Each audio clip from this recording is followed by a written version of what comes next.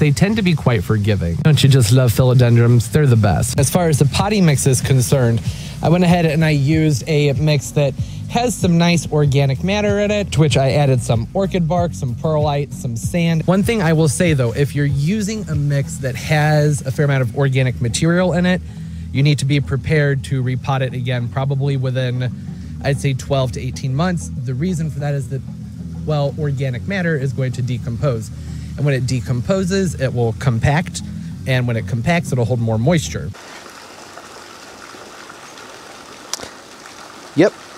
Yep, 4 years. All right, so it's been a minute.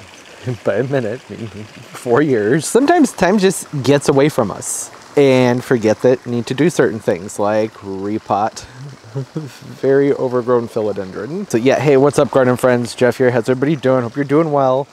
I'm great. Looking forward to repotting this plant. Pardon the mess. This happened. Things are all over the place. This plant, I figured I should film it. I was going to just repot it, and then I was looking at the soil and just the overall characteristics of the plant, and you can just, you know, how lovely it's doing. Look at that leaf. Isn't that just fantastic? Done the video on repotting these before, so that's really not going to be much of the point here. However, I do think it's good to talk about just how do we know when it's time to repot a plant. This philodendron here, or actually Thaumatophyllum, this is a Thaumatophyllum Bipinnatifidum. That's what you see right here. Bipinnate, it's in those leaves. Was a philodendron. Been reclassified. I'll probably go back and forth with the terminology. I'll just call it Bipinnatifidum, just to keep it simple. It can be really easy to have a plant that's just tough and you think, all right, it's fine. There are other things that are more important. I'll get to worrying about that one later, and that's what the case is with this one. Overall, sturdy plant, a low fuss one, and so it got put on the back burner when other more important plants needed to be repotted. I was looking at this, I had it down on the other end of the patio and just kind of peering down at the soil there, and I was thinking, hey, that looks kind of compacted, doesn't it? Compacted and muddy, which now that watching back that clip from when this originally got potted up 4 years ago, that would make some sense. There's organic materials in here that breaks down over time and the soil starts to become muddy. Not much oxygen is getting down there around the roots, which is never a good thing. So it's time to, it's this thing, it needs a fresh mix. That's kind of cool. Doesn't that look neat? Swirly aerial root action going on that trunk there, and that stem. Fun. Neither here nor there, just very easily distracted. All that aside, I didn't need to look at the soil to really know that this needed to be repotted because it's been a long time.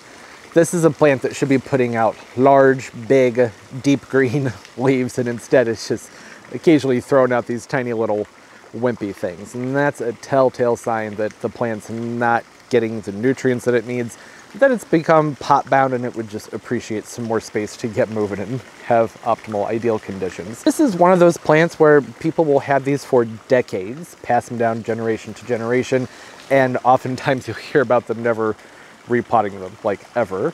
And that's great if you're one of those people. But if you're looking at your plant and it looks like this, it needs a bigger pot. So that's more than likely going to be the case with all these tiny little leaves. They should be much, much, much larger than this. And then specifically when it comes to this plant right here, the Bipinnatifidum, they do like a larger container for their roots. They'll spread those roots out and tend to get larger foliage off of them when they have more root space. So this is pathetic, right?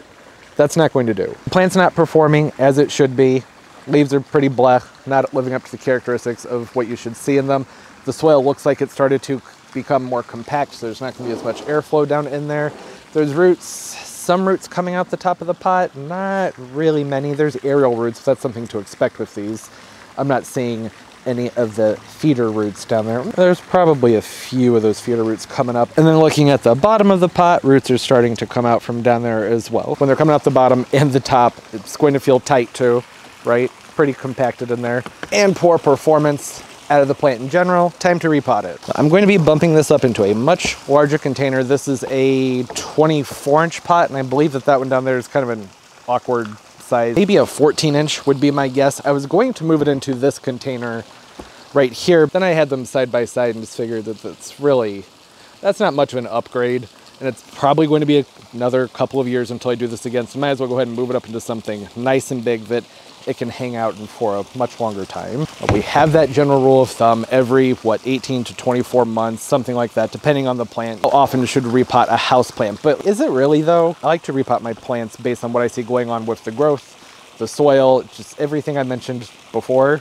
How's the plant performing? It's not performing well, and everything else is happening for it that should be. Getting the proper minerals through fertilizing, getting the proper hydration, proper light, and it still just doesn't look quite, pardon my phone, and it still isn't looking quite right, then you need to bump it up. I've added a good amount of extra drainage down there into the bottom of the pot. Nice big holes, one in the middle, and I put one on each side, so you can see here, so when this sits, water can still drain out. I've had pots before that, even though there's a channel in here for the water to get out, I don't always trust it. And I don't know why I'm talking about this so much, since I said this wasn't really going to be a repot video. It was figured since the plant's an OG, it's been around the channel for a long time, it deserves its own video getting repotted. We'll very briefly go over what I'm going to do with it though. This is an all-purpose potting mix. This one's made by Espoma. It's really light and fluffy. It already has a good amount of chunk in it. Is that a good way to describe it?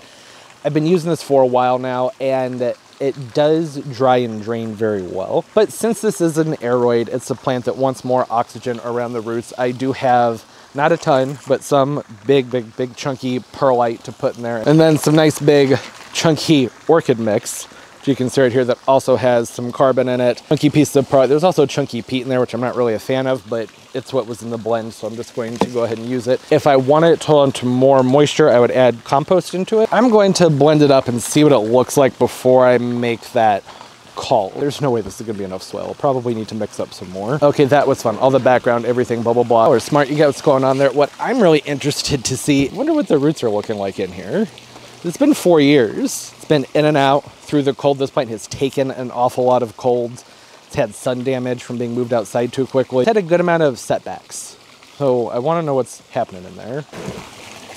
All right, go ahead and lift this out of the container and see what's going on there. Hey, that's not bad. That's not bad at all. I was expecting this to be much worse. Nowhere near as compacted as I thought it would be. The majority of the roots look like they're alive. None of them are like wilted down and papery. This is pretty nice. Not seeing root wrap, even the bottom looking pretty good. One thing I do need to do here is I need to go shake out not all the soil. I'll try and get a bunch of it out of there, but the bottom layer does have gravel in it, and I'm not going to use gravel in this other container, so I need to get that out of there. I guess I could, no, I'll take it out. I think that'll do. I got a good amount of the soil out from the bottom. There's still some gravel in there, but not too much. Not worried about having gravel in the bottom of the container. I don't know if you noticed, but the roots were the most dense where that gravel is, that horrible, dreaded gravel that everybody says don't use in your containers. Which is true to an extent. It does slow down the speed at which the water can flush through evenly. The idea is that as the water moves through the soil, it then hits a change in the density, and then the rate that it's moving down, the water is draining through, slows down drastically, which will cause some root rot issues. While valid, something I worry more about with things like succulents, yuccas, those types of plants. As long as you don't overwater the plant, that shouldn't be a problem. Again though, that's not true with all plants, so better safe than sorry, and just don't use gravel if that's something you're concerned about. I've just gotten away with using it for too long. I've gotten too comfortable. I use it in some of my containers to keep them from blowing over, and it's never been a problem. I'm excited to finally give this plant the life it deserves. I'm trying to estimate how much soil I should put in the bottom. Oh yeah, I don't have anywhere near enough of this blended up. Now, that should be about the right height. I like to make sure that there's about 1 inch or so in there so I can flood the pot nice and heavily if I need to. There's a good 3 inches of soil below the root ball, and there's space in here for about, I'd say 3 inches on the outside diameter. So this is going to have a lot of time and a lot of room to grow. I'm going to add just a little bit more. Screw it, I'll just put it all in there. That's fine. Okay, there we go. That's looking a lot better. All right, I'm going to go ahead, make some more soil, and make up my mind about whether or not I want to add some compost into this. The rest of my potting soil was wet. Fun to try and get blended up. I may end up in the future adding some sand into this mix. And by I mean I almost definitely will top dress this with some sand, just because this is a blend. That Espoma mix has a lot of organic material in it, and I just feel like it's going to clog up faster than if I were just going with a completely soilless blend like Miracle-Gro. That's why I was on the fence about adding compost into this mix, because it already has alfalfa meal and I think it's like yucca root extract, feather meal. Like, it has a lot of organic material already in it. So I just don't think it needs more. Now, despite how it looks right now, I know this looks pretty gross, mucky and muddy. it is a blend that does dry fairly quickly. It's just absolutely sopping wet right now. What was I talking about? Oh yeah, sand. I'll probably put a very heavy layer of sand down on top of this. I'm out right now. An easy thing to get added into a mixture after you've already done your planting. Just top dress it and water it in with a decently high pressure. Oh, hi worm. You can come live in here, that's fine. Sand will work its way down on its own, no problem. Still going through and checking to make sure that the bark chips and the perlite and everything got evenly distributed. The soil being wet made it a little bit more difficult to get it blended up evenly, but I think this is good, with the exception of the sand. I need to add sand. That's a big lip. Couple inches down. I actually could probably even throw a little bit more soil in here. I'm gonna water it in first, which I'm gonna hold off on because it's supposed to rain here pretty soon. I don't wanna make a mess right over here where I have all the filming equipment set up, but that'll help work the bubbles out. It's just the same thing over and over again until the pot's full. Not rocket science here. This is what I would call a much more appropriate planter for this plant. It's a nice big area for those roots to grow out. I would imagine once it starts to establish itself, it'll start to put out some larger foliage. I'm going to keep this in a spot that just gets filtered morning light for the next few weeks, only because the plant's just now been repotted, so don't want to overdo it, don't want to shock it. It's going to be an area where I have drip emitters, or really misters, that will keep the area very moist and humid, help get those roots moving. Look forward to watching its progress, seeing how it grows, getting some bigger leaves out of it. Oh, and I just like totally stopped my train of thought before. Indirect morning light that's filtered, and then after a month or so, I'll move it into a location where it'll get still filtered light, probably bright direct morning sun, and then filtered light throughout the rest of the day.